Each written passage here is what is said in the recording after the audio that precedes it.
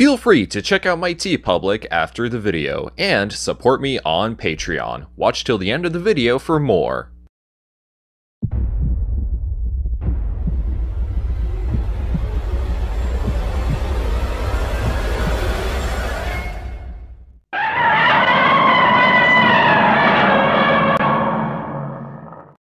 There's a scene in the film Urusei Yatsura 2 Beautiful Dreamer where a man is reading a newspaper. It may not seem much until you realize what the headline reads. Gamera. I want another chance, just like Godzilla. The film came out in 1984, which was 4 years after Gamera Super Monster, which marked the end of its run in the Showa era. It's a shame that the franchise ended on such a low note, but deep down, people still remembered Gamera. One of these people is of course Noriaki Yuasa, who still held on to Gamera as he would direct a short film titled Gamera vs. Garasharp in 1991. Nissan Takahashi also tried to push Gamera some more. In the 1995 novel Gamera vs. Phoenix, which was originally meant to be a direct-to-video release. This leaves Kazunori Ito, the screenwriter for the previously mentioned Beautiful Dreamer, as well as Shusuke Kaneko, the man Daiei would hire to completely revitalize the Gamera series in a whole new way. In 1995 came Gamera Guardian of the Universe, a reboot with so much to offer. Instead of being awakened by radiation, Gamera is a creature from the lost civilization of Atlantis, with a mission to defend the Earth from any otherworldly threat imaginable. The movie also serves as a soft remake of Gamera vs. Gyaos, giving the classic enemy a huge modernized makeover, and has ties to Gamera's origins. These two aspects combined would make for some incredible world building in the series. And on top of Shusuke Kaneko and Kazunori Ito having their names on it, there is also Kao Otani as composer, and up-and-coming special effects wizard Shinji Higuchi, who was mentored by Teruyoshi Nakano on Return of Godzilla, as the director of special effects.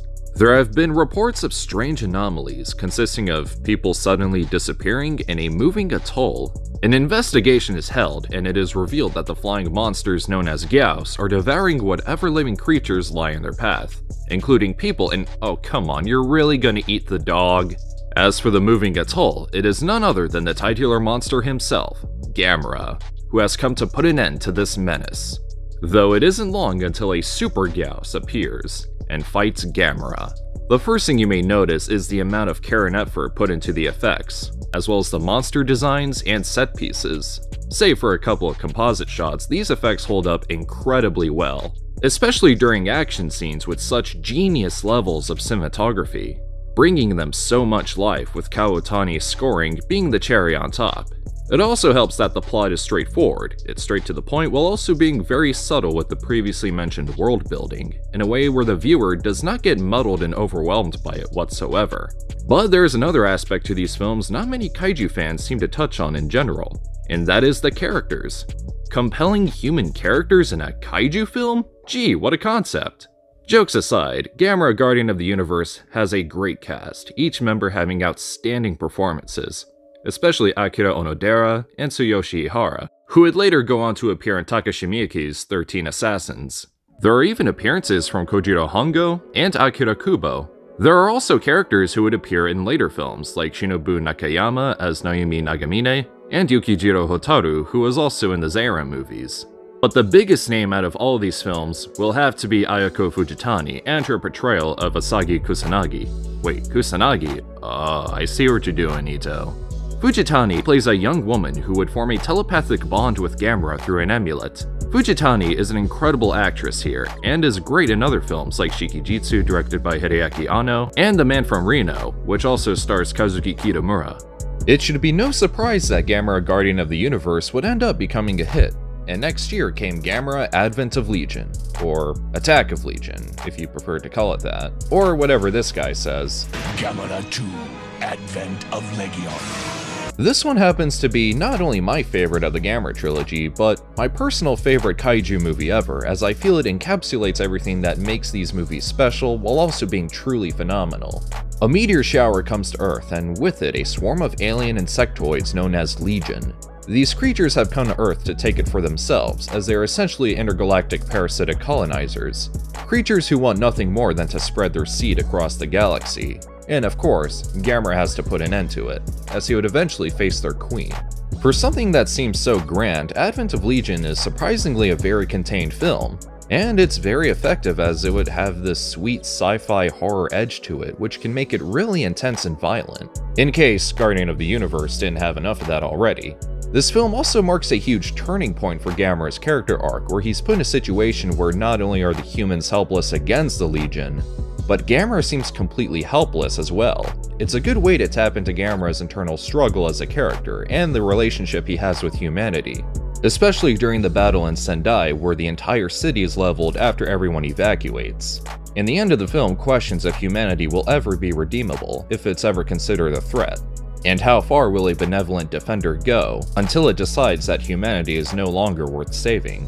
Even Asagi grows as a character, and the bond between her and Gamera is eventually broken as her amulet shatters, which hints at Gamera's departure from humanity in the next film, which we'll get to soon.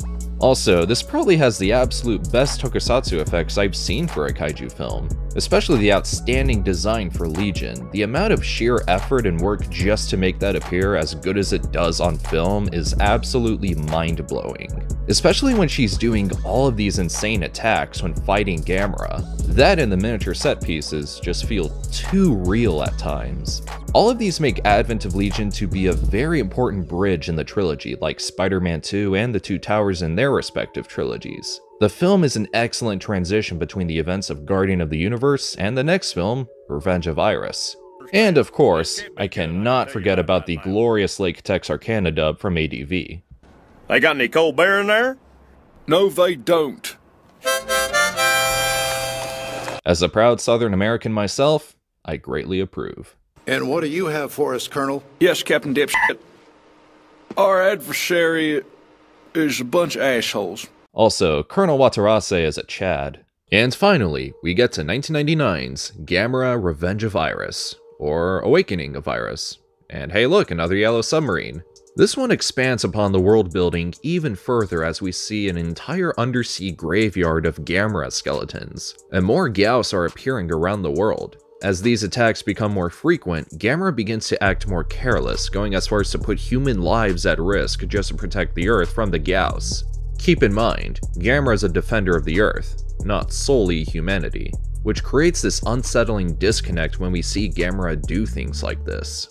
The plot focuses on a young woman named Ayana, played by Ayameda, whose parents were killed by Gamera back in Guardian of the Universe when he was fighting the Super Gyaos. She comes across a very strange creature who she would name Iris, after her dead cat. This monster would grow and become more powerful by consuming the hatred and anger Ayana has toward Gamera, as she copes with the loss of her family, making the connection between her and Iris deeper and deeper. Especially after you find out that they actually have really good character depth.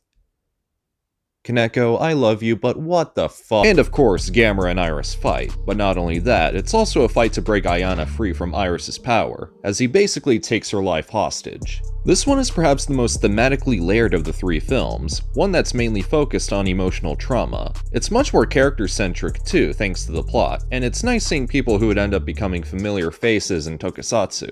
While the CG may look dated by today's standards, it's pretty typical when it comes to Japanese films, but for a film like this in 1999, it's pretty sweet. In a way, it's like this movie set the standard for Japanese special effects going forward, and this would be the precursor to Shinji Higuchi's hybrid technique he'd later use in his Attack on Titan duology. Check out my review on that. I also like how in each film, Gamera's design just gets meaner and meaner. And if you listen very closely, whenever Iris does his cry, you might hear something familiar. I'm about to lose all 10,000 of my subs, aren't I? Also, I do have one complaint about Revenge of Iris. How does someone have a Sega Dreamcast and not have Marvel vs. Capcom 2? It totally breaks the immersion, especially when you consider that the Dreamcast isn't signed by famous musician Fred Durst of the band Limp Bizkit. As for the ending, all I'm gonna say is that it is one of my absolute favorite endings to any giant monster movie ever. To wrap this all up, it is no wonder why the Gamera trilogy is often hailed as some of, if not the best, kaiju films ever made. It also happens to be one of the few trilogies in existence where everyone can agree that all the films are just absolutely phenomenal, but no one can agree on which is the best one. There are just as many people who love Guardian of the Universe the most as much as Advent of Legion and Revenge of Iris. Each movie is different, yet they manage to stay very tight together in terms of quality, and it's truly remarkable. If you like straightforward and well-crafted monster movies, you'll like Guardian of the Universe. If you like sci-fi and horror with a mix of everything that makes a giant monster movie great in general, then you'll like Advent of Legion. If you prefer something that's more character and thematically driven, you'll like Revenge of Iris. But wait, what about the Dark Horse Gamera comics? Matt Frank's The Last Hope, and Gamera for Truth? Next time. Also, The Brave and other stuff. If you like what you see, then definitely consider supporting me on Patreon, where for a single $1 your name can appear at the end of every future upload. Other than that, you can also get early access to videos, exclusive content, commissioned video requests, and receive a t-shirt of your choice from my TeePublic, like this design that celebrates the 55 years of Gamera. I would also love to give a very special thank you to John Wick Goji for becoming not only a new patron, but my 10th patron. Thank you very much. Once I reach enough patrons, I'll review the Yokai Monsters trilogy, so if that's something you'd like to see, then go support me on Patreon. Feel free to like, share, comment, subscribe, all that good stuff, and this is Titan Goji, signing off.